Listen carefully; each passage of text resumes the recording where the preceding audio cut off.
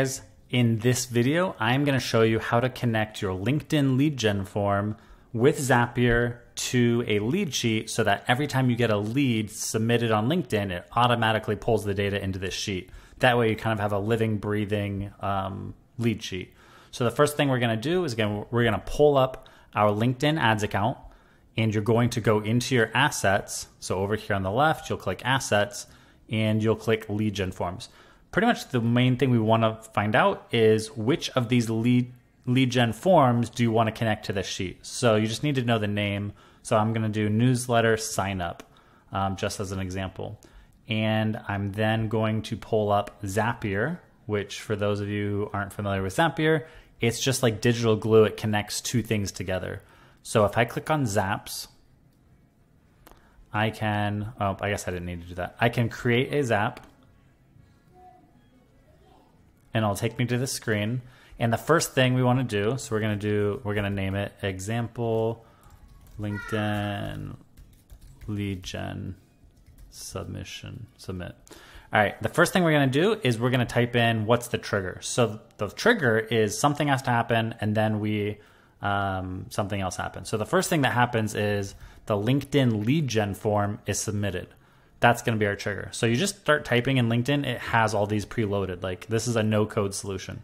What's the trigger event? Well, if you click it, it'll give you a couple options, and we say new lead gen form response. It also has a registration response, registration submission. So we're going to go with new lead gen form response. We're going to hit continue. It's going to then ask me what account I want to do this from. So I am going to do this. You should just have your own personal account probably there, so yours will be less confusing. Let me try to pick one that's actually still connected. All right, whatever. So on another screen, it's asking me to sign in. You're not able to see this, which is probably for the best, so you don't see my password, but a LinkedIn login just popped up and I had to sign in. So now it's attached. I can hit continue. So the point of it attaching is that it can actually see all the ad accounts that are attached to your profile. So I simply, again, this will be simple for most users because you won't have a million ad accounts you're attached to. So I simply picked my LinkedIn ad account, and then I pick what lead gen form. And so all of this is just point and click. Like if you click here, it gives you all the options. If you click lead gen form, it gives you all then the lead gen forms that are attached to that company page. So I'm going to pick newsletter signups. I'm going to hit continue. Now the next thing is you can hit test and it'll pull in, like, I think it'll pull in the last time it fired. So that looks like a bunch of code mumbo jumbo.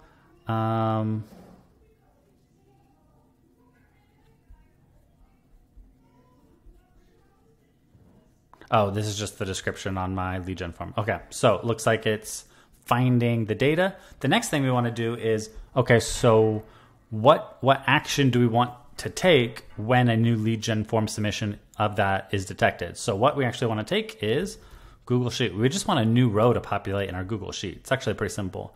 So again, Google Sheets is one of the things it can easily connect to, and then you can click here and choose from the actions. So you can select create spreadsheet row and you hit continue. And then from there, it's just going to ask you more information. So it's going to ask you,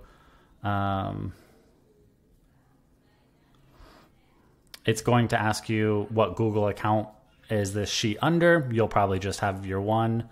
It'll ask, what drive. You'll probably just have your one drive. So a lot of these won't be too confusing. Then it'll ask what spreadsheet. So it'll pull up like your most recent spreadsheets. So this is the one I just named. So the one I just opened, I named it example spreadsheet. So I'm going to click on that.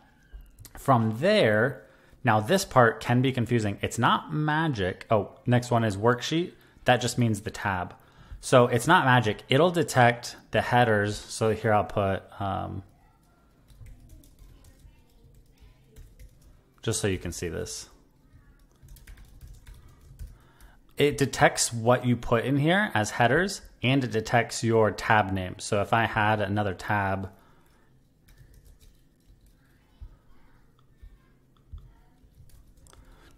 I think this part can be confusing because people don't realize that it's just actually syncing with the sheet and pulling in that data.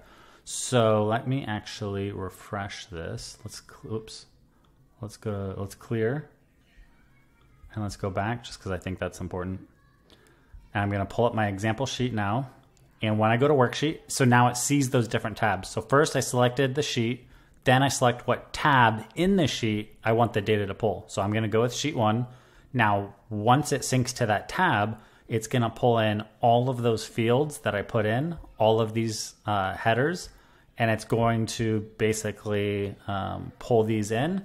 And then the final thing that we want to do is we just have to tell it what information from the lead gen form do we want to drop into these columns that I labeled. And so if I click here, this is all the information from that lead gen form that's available to pull in. So most of it's like, a lot of it's mumbo jumbo, like add creative ID, form submitted at, like you actually don't need most of that. So the main things that I'm going to pull in is you can search it too. I'm going to look for name. Actually, let's go first. Okay, I lied. Let's look at this. So I have an email.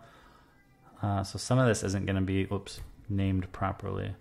So it should have their name and email. Oh, for this one, I actually just might have email. Might be a bad example. Okay, let me go back.